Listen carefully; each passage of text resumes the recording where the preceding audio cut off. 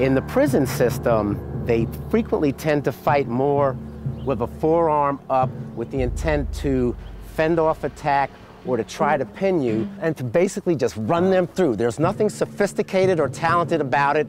It's ferocious and it works.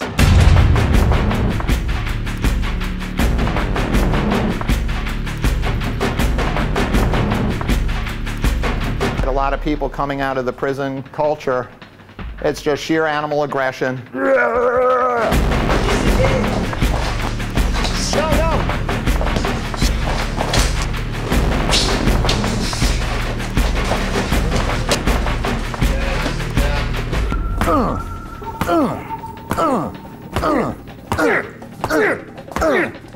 There we go. I should know I can resist that. Look for the angle, look for the, there it is.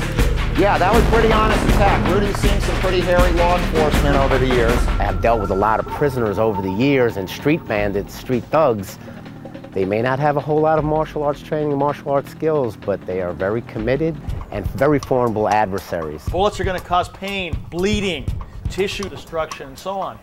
All right, I guarantee you, your adversary is not going to fight as well after he's received 3 shots, you know, here, here, and here, as he did before.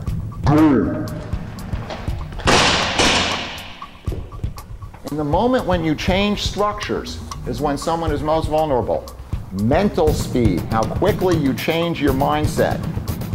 Very important. If I'm running off and he comes after me or I'm out of bullets, okay, now I got to return to this. Which is basically dog catcher with a pistol. Bang, bang, bang, bang, Now here, boom, there's a shot, boom. So, you know, get away from the range mentality.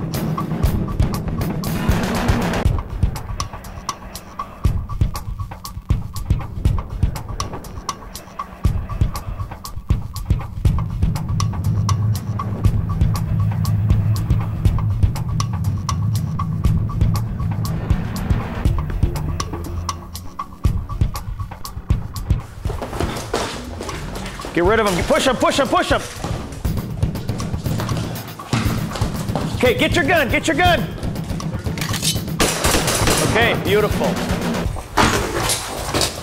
Good, now get out of there. Boom, yes. Right, if Mark really had a big old bolo and he was gonna part my hair with it, you know, I wouldn't be going like that, right?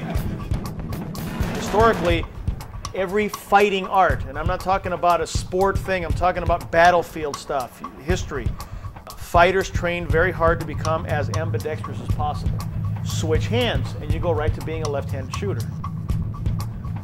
There you are, and I need to get my pistol out from here. I need to be able to get in here and pull this out and get in here and work this shot.